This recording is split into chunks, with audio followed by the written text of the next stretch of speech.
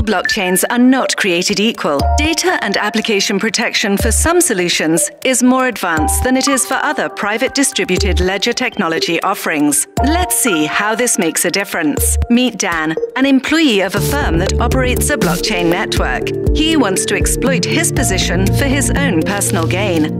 As a systems admin, he has the highest security clearance and thinks it should be no problem to use the network to steal some money. His first goal is to take full control of the system on which the blockchain network is running by injecting malware into the system code. That will open up backdoor access and give him control. Before the blockchain network is booted up, Dan mounts the boot disk, locates the key files, and replaces them with his own code because the system files are not encrypted.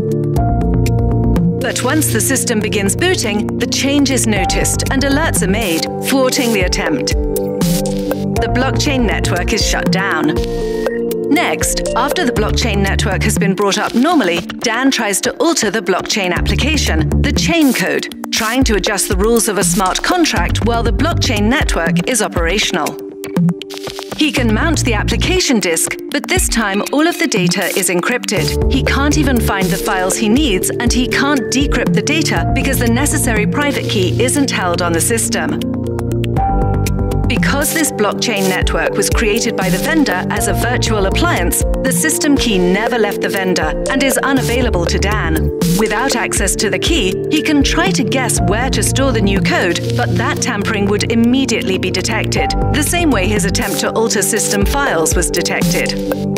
Taking a different approach, he decides to access blockchain data and contracts that he's not authorized to see, perhaps to sell one of the network participants for a competitive advantage. Dan quickly discovers that his usual means of accessing applications as a systems admin aren't available. His only access is through a restricted management UI. He sees that he's able to force a dump of memory to disk, but the dump is encrypted, and again, he can't decrypt the data because the keys required are held in a tamper-responsive hardware security module. Dan might have succeeded if another blockchain was in place. Cloud infrastructures built on piecemeal IT stacks are at greater risk. But thanks to the IBM blockchain platform, a service designed specifically for high-security blockchain networks on the IBM cloud, Dan isn't getting in.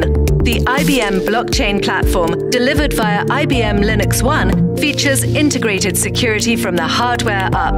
The IBM Secure Service Container Framework protects your blockchain from unauthorized access in ways no other platform can deliver.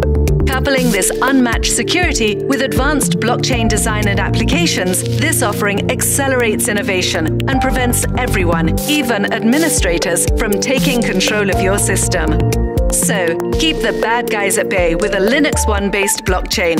Enable innovation while ensuring security using the IBM blockchain platform.